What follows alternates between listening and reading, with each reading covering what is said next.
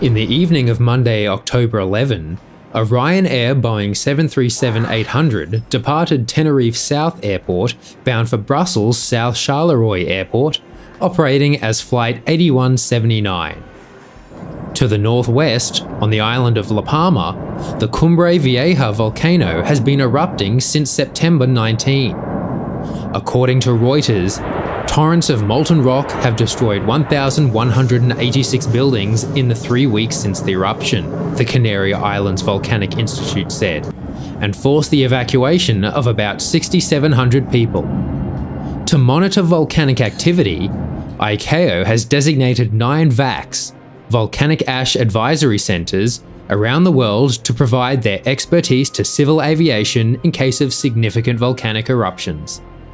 The VAC responsible for monitoring this area is based in Toulouse, and experts there had produced an advisory for where volcanic ash was forecast to impact aviation at the time of the flight's departure. Those forecasts are indicated on the map, with the first valid from 1500 Zulu moving east at 15 knots, and the next at 2100 Zulu. Both were forecast to impact altitudes from the surface to flight level 120. Previous aircraft departing to the northeast were assigned either the Samar 8 Echo or Vasto 7 Echo departures.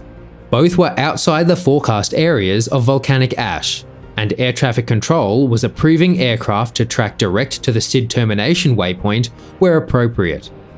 When Flight 8179 departed, the crew maintained runway heading and climbed, as per the Samar SID.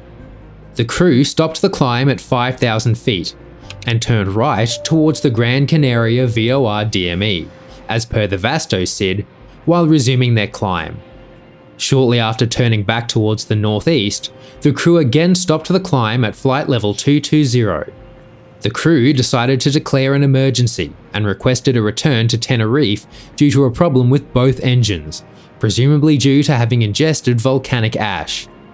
Air traffic control vectored the aircraft into a hold in clear airspace to the south of Fuerteventura, while the aircraft burned fuel and the crew prepared for their arrival. The aircraft's quick reference handbook states that volcanic ash can cause non-normal system indications such as engine malfunctions, increasing EGT, engine stall or flameout, decrease or loss of airspeed indications, equipment cooling off-flight. It also prescribes that crew should plan to land at the nearest suitable airport.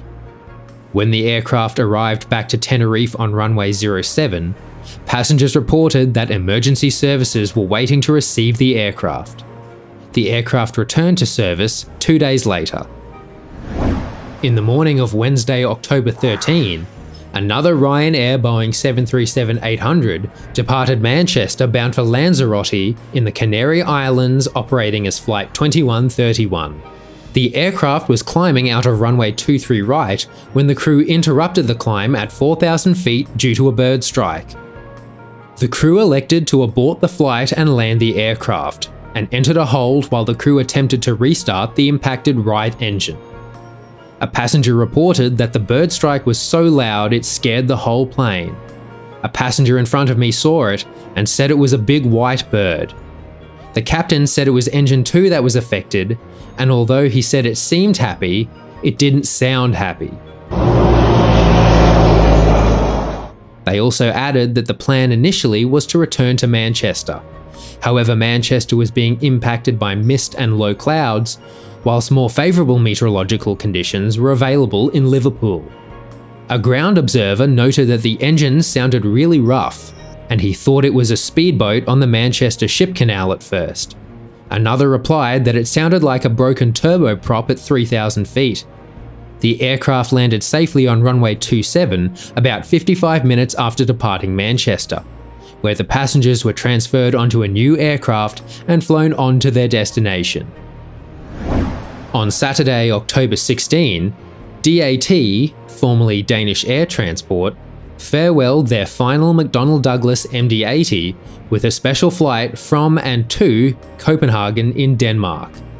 The airline offered tickets aboard the 90-minute event flight for 1,990 kroner and included an MD safety card, t-shirt, drinks and snacks. The aircraft was flown by the airline's CEO, Jesper Rungham. This particular aircraft was leased by Coca-Cola to carry the trophy of the 2014 FIFA World Cup, and still sports the livery, sans Coke logo and commemorative titling. In previous weeks, the aircraft had serviced destinations within Denmark and around Europe, including Palma, Porto and Pisa.